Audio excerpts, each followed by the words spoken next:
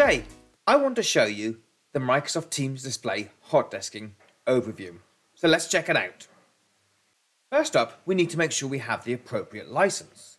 And for that, we can now use the new Microsoft Teams shared device license at $8 per month. So let's see what it looks like in our Teams Admin Center. So here we have my Microsoft Teams Admin Center, and what I can do is look at purchase services. So one thing available is a free trial. So you're able to get a trial for the device licenses. So we can simply type in shared. And this will now show you the Microsoft Teams device licenses. So it's €6.70 or $8 US. And you can start a trial. So if you haven't got any already, you can start a trial. You can see here I've started my trial. So I can then come in and assign that to users. So once we have then created a user for the shared device license, so again, there are best practices on what sort of accounts to create, such as a room resource, and then assign this shared device license to it. So for example, I can look at my resources here, and you can see I have Hotdesk 2, 9 and 10, and they are set up as room accounts. And now when I go to the actual users as well, let's filter these users, I can see they are running Hotdesk 1 is running the shared device license. So now let's switch over to my Neat Frame that is running software. So here I have my Neat Frame, and what I want to do is now sign in on this device with the code. So I can either sign in on the device itself, or I'm going to tap in the code. So it means I can sign in on a browser. So now we can see the device signing in using that Hotdesk 9 I picked, and this will now be the shared device license. So you've got to make sure you have your Intune enrollment policies allowing obviously Android devices to sign in, no multi-factor authentication, etc. They're all, again, guidance on this within the Microsoft Learn site to help you get this set up. So now we have the device signed in, and you can see our features we have available to us. So we can make a call, so I can able to hit calls, and I can make an outbound call. So I can dial a PSTN number. So when I walk into this Hotdesk area, I can quickly make that call.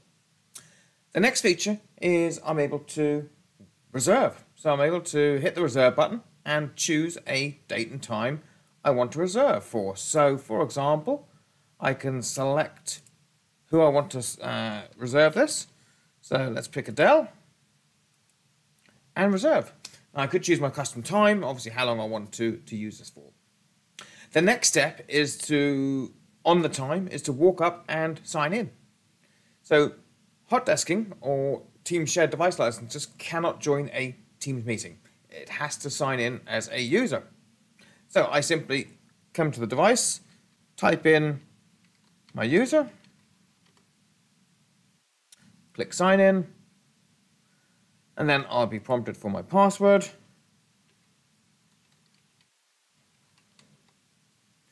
And then I'm now signing in as Adele during this Hotdesking session.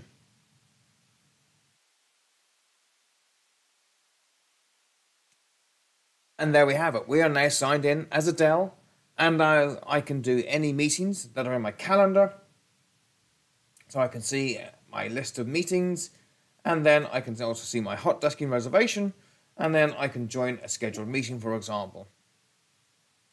So I'm now in the lobby, I'm joining an external meeting, etc. So again, all those standard Microsoft Teams features are here within the device. And then I can see all my chats, contacts and messages. I can then go to my Teams, for example, look at something in my channel.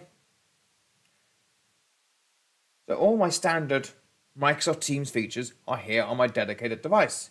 And then once my time is finished, I have the option, it will ask me, there will be a banner at the top saying, do I want to sign out or extend my reservation? I can then automatically say, okay, do you know what? I'm finished now. I can either extend it So again, it'll look at the calendar and see when it is available. I can also then connect it to my Windows-based laptop, so I can use Better Together. So when I lock my laptop and walk away, it locks the Neat Frame as well. And then I have that option to sign out once I'm finished. I can end that reservation, and then it's ready for the next person to come up and tap a different time below, and then choose when they want to be able to use this hot desk space.